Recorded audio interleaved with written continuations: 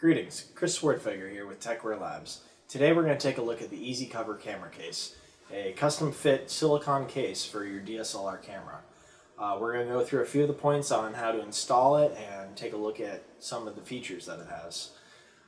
First thing to point out is for people in the US, this case is actually branded as the Delkin Snugget Pro, so for our US based readers that are trying to find it on Amazon or whatnot, you need to search for Snugget Pro. The first thing we're going to do is we're going to show you how to install the case onto your camera. When you do this, you need to make sure that you take off the shoulder straps in addition to any lenses that you have on. Otherwise, it will not fit.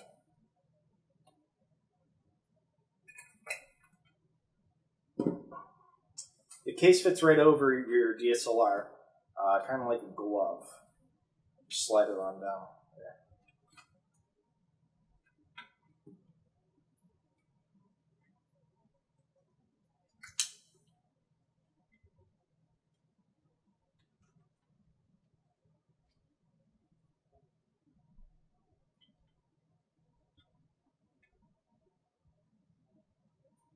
Just like that.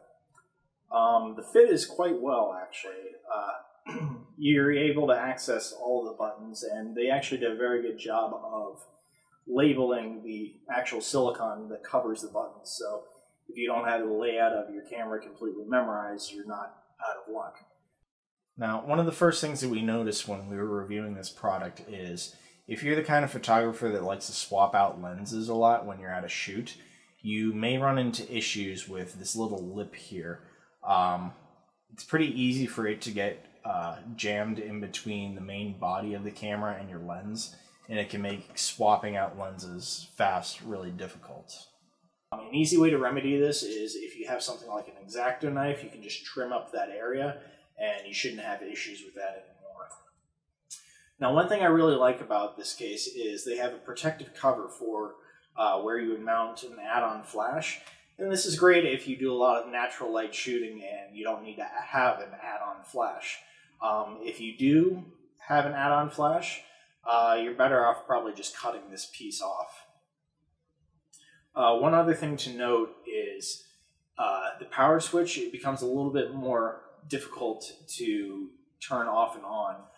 This is, once again, something that's easily fixed.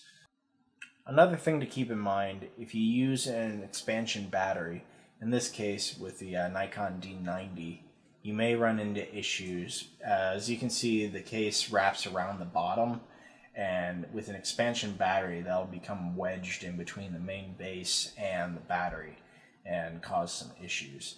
Now, you can trim this up the same way you could with the lens issue that we had talked about earlier, and it shouldn't really be a problem for you then. I know it sounds like I've been bashing this product pretty hard, but the truth is I really do like it. And all of the issues that I've had have just been very minor things. And honestly, not everyone will have the same issues because it really comes down to a preference of how you use your camera. And everyone's needs are different. Be sure to check out our full write-up at www.TechwareLabs.com and check out some of our other reviews while you're there.